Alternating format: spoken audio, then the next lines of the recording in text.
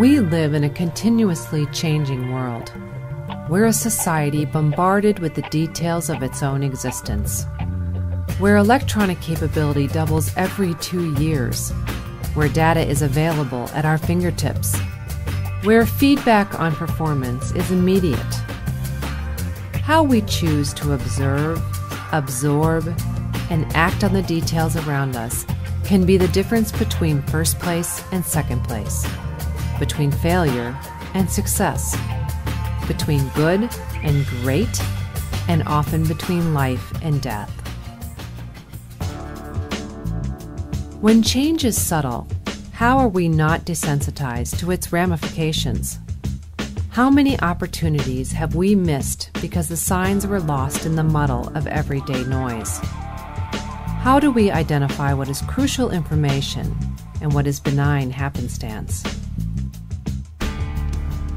How are our resources best invested to achieve performance that is good enough? And what are the returns of going beyond that? What are the risks of failing to go beyond that?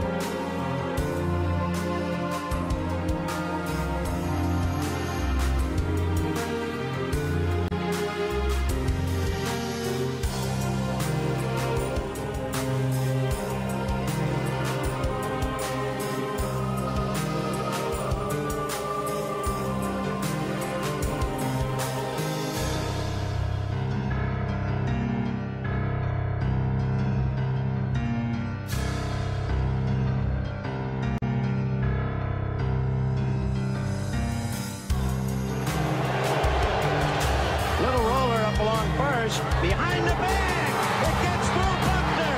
Here comes Knight, and the Mets win it.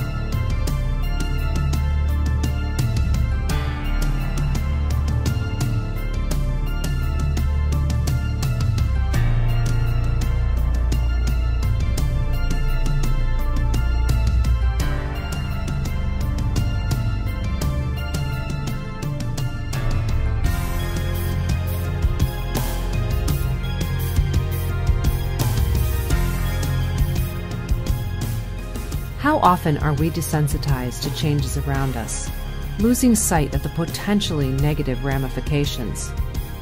How many of us have confidence in our ability to notice and react to dramatic changes, but not in our ability to identify subtle changes and their long-term effects? How good is good enough? How hard do we sweat the small stuff? Managing the details of our everyday existence and extracting the value these details may provide requires us as leaders to define our objectives and ask ourselves some critical questions. Do we know our vision? Do our people know our vision? Is our vision aligned with success for the Joliet refinery?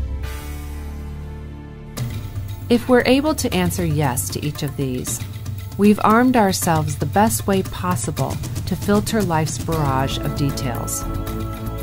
We've maximized the possibility of capturing the hidden pearls of opportunity that present themselves.